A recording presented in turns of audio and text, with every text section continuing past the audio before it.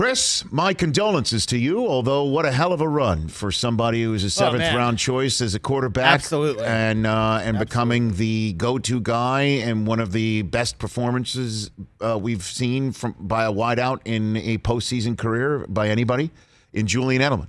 One of our favorites to be on this show. He's a media darling for many different reasons. And he hung him up yesterday as he failed a physical. Patriots terminated his contract, and that was all in accordance of him saying that he is done, that his body can no longer withstand the rigors of an NFL campaign. And so there's two ways to look at it. One, which is the rational, normal, humane, empathetic, sympathetic, and also the right way to look at it, quite honestly, which is what a career. Unbelievable. And we will discuss that. Yeah, what a career. And, of course, the other way to look at it is can't wait to see what he's going to look like with the Buccaneers. That'll be fantastic. Stop it. Stop. The number, even Zan, my 12-year-old, was saying, does that mean he's going to play with Tampa? Is that what he's going to go with Gronk?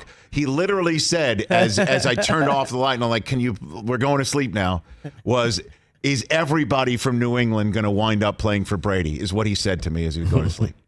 I don't think Edelman would have done that even if he was healthy. Well, he and Brady, as we all know, are linked forever. And they are tight. They are BFFs. And Tom Brady said on Twitter, on the biggest stage and in the biggest moments, you always came through. You never lost that chip on your shoulder, and you never let anyone define you as a person or player. I'm proud of you, Jules. Love you at Edelman 11. Bill Belichick's statement that he released through the Patriots today was quite something.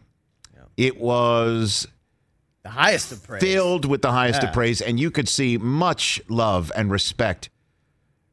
Let's not forget again, Julian Edelman, 7th-round choice out of Kent State at quarterback, becoming one of the greatest postseason wide receivers in the history of the NFL. And I keep saying postseason because that's where his numbers lie. That's where the conversation lies as to whether he is an all-time great or not. His regular season numbers, when you compare them with wide receivers who are still waiting to get in the Hall of Fame, like fellow Super Bowl MVP Hines Ward, like Torrey Holt, you cannot compare the numbers. They are not comparable. Right. That is not to say that he wasn't a clutch performer in some clutch regular season games and was a must cover, must have, must mark, must circle for the defense against New England and Tom Brady and Julian Edelman when he was out there in December games, November games against the Colts, against the Steelers. We could go on and on and on. What he did, essentially, let's not forget when he came in, that's when Wes Welker was Brady's guy. That's when Wes Welker was Brady's guy in the slot. That's when Wes Welker, as we know, moved on. Who was going to be Brady's next guy? It was Julian Edelman.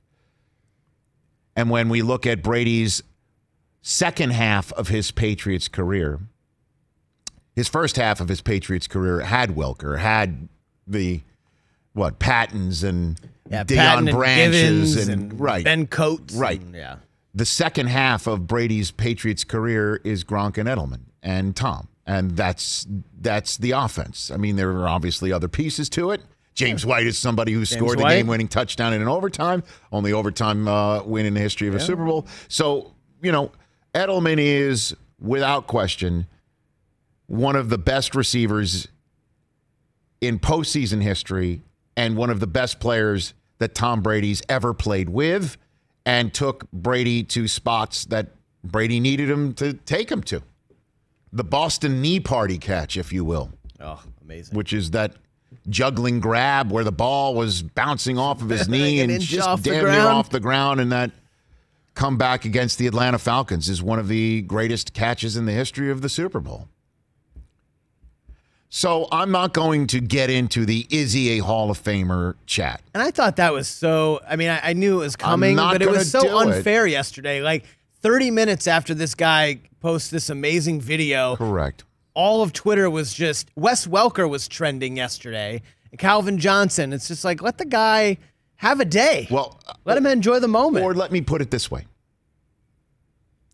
The fact that we're having the conversation, is he a Hall of Famer or not, for someone who was a 7th-round choice out of Kent State at quarterback and made himself into who he became. And made yes, he had a goat at quarterback. The fact that we're even talking about that is reason enough to hoist one in the direction of Julian Edelman. That's true. I guess that's I don't want to spend any time. Is he a Hall of Famer or is he not? Because there are ways to poke holes into the fact that he's for sure not going to Canton, Ohio, or shouldn't, at least until other people get in. So I'm not going to go in that direction. Just the mere fact that he made himself into what he became. And I understand he had the GOAT throwing to him. But the GOAT throws to people that he knows will be there. Yep. There's a dependability factor that comes to being thrown to by the GOAT.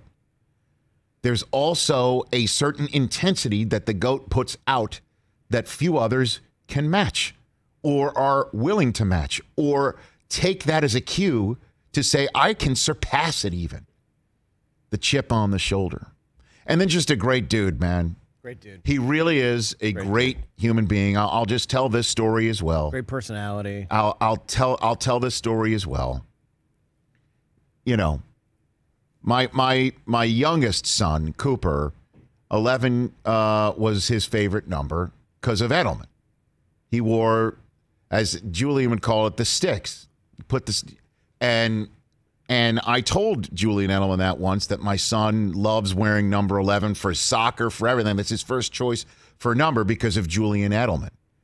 And he offered to FaceTime him. You know, that sort of stuff. You know what I mean? Yeah, that's awesome. Have I never told you the story? I don't think so. He offered to FaceTime him and taught him how to put his hand in a diamond shape in order to catch the ball. Don't let it get in your chest. Catch it out here. Put the diamond shape up there. And I saw him warming up for the Super Bowl in Houston, the last one. Yep. Against, prior to that big game against the Atlanta Falcons, right? And his moment, right? That was his Super Bowl MVP, part of his Super Bowl MVP run that year. Not obviously that game, but he was warming up, making that diamond shape, and I FaceTimed Cooper to show this is what Julian Edelman is doing. He does it. Right? And I didn't want to interrupt him, but he wound up, as he's coming off, he asked how Cooper was doing. Yeah, it's awesome. For the Super Bowl. Like a good, solid human, and I say to him, on behalf of all of us here, now that he is done playing, I say to him, let's all have a Shabbat dinner and raise a glass of Manischewitz with maybe something else to one of the best receivers I've seen play, who raises his game in one of the best games that we've been fortunate to see, the Super Bowl. And he walks off a multiple champion, multiple times, a Super Bowl MVP, a dynamite human with a great reputation in the game, and I look forward to seeing what he does next. Hey, you watched all the way to the end. Thanks for that. Watch more right here.